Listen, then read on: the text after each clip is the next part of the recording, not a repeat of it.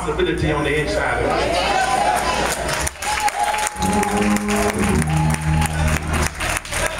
When your situation and your circumstance says that you can't or you won't, you put it with God. And God will say you can. That no matter, you can be a drug addict, and God can come in your life and change your life. You can be out there doing your own thing, but God, can I get somebody who can testify that if you let God do it, that He can change your life? Can I get somebody who can testify that God can change your life? Anybody can testify that God can change the situation? Anybody can testify that God can change the circumstance? Yes, He can. No matter what you're going through, I encourage you, put it in the Lord's hand. We serve a God without limitation.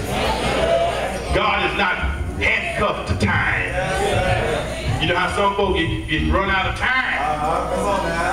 It's just too late.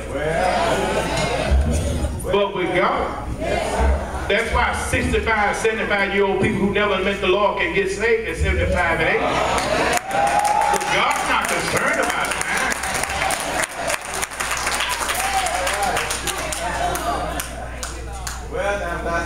You've been praying for something a long time. It has not come to pass.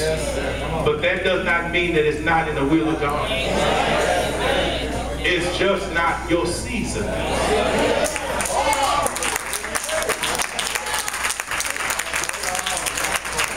It's not your season. But one thing is your season. One thing is your season. In due season, you shall reap if you faint not. I don't know where your season is, but it's around the corner. Newell, can I tell you something? I don't see the building physically now,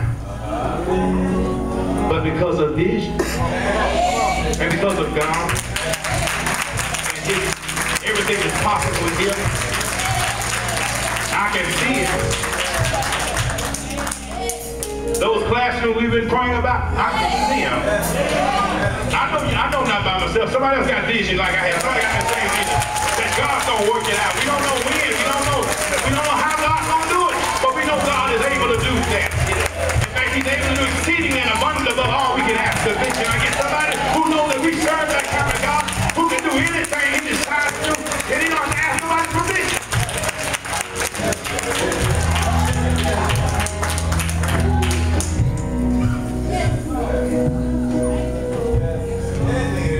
Yes.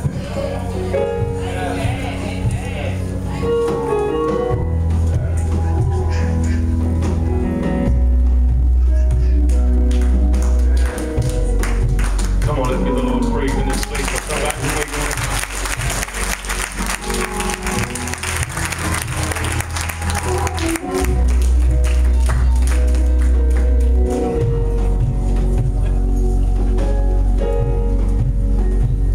Somebody want to unite with the church, with the Lord. You may want to give your life to the Lord Jesus Christ. You may want to unite with the church. You may want to rededicate your life to the Lord. Whatever your purpose of coming today, it's a good day.